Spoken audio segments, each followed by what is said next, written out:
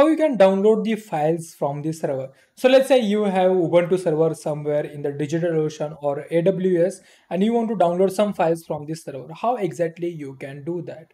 Okay, let me show you the simplest way possible. First of all, you need to open the command prompt, which is CMD in the Windows right here, and you need to do login into the server. In my case, I'm going to use SSH root at, and I need to paste the IP address. So here remember, SSH is the tool, root is my username to the server.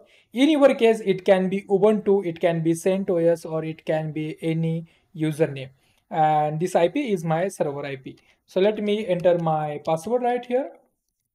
And once I enter the password, it will give me access to my server. Let me clear the terminal right here. And now let's say if I do ls, these are the files that are present in my server.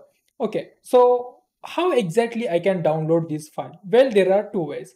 Let's say you want to download only new text document.txt, then it's quite easy. You can just download it in one go. But in your case, like if you want to download all of the file, then what you need to do is you need to create the zip of that particular file. Okay, how exactly you can do? Zip dash o and let's say out.zip, which is going to be output, and I want to create a zip file of these two files. So I'll just paste these files right here and it will create the zip file. But looks like that zip function is not installed, so let me install using apt install zip, and it should not take too much time. Okay, so now the zip is almost installed. Let me clear the terminal right here and now execute the exactly same command that I want to execute before.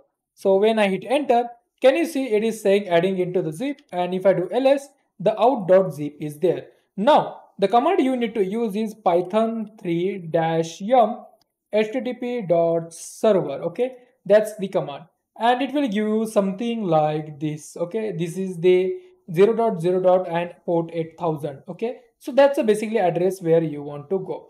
First of all, you need to copy your IP address of this server. In your case, like you don't know IP address, then you can do curl ipconfig.io. This will show you IP address of this server. And let me start that Python server one more time. Let's go to the browser right here, and here you need to go to the browser and paste the IP address and type 8000, which is port 8000. And if you hit enter, can you see it is showing all of the files, including that zip file that I want to download, right? If I click on zip file, it will be automatically downloaded. I can click on the save and it will download the file. Okay, but this method is not secure as it is exposing all of the files on the internet as long as you are downloading it. Okay, and once I hit Ctrl C, it will exit. It will not show the files anymore. Okay, see, it is still buffering.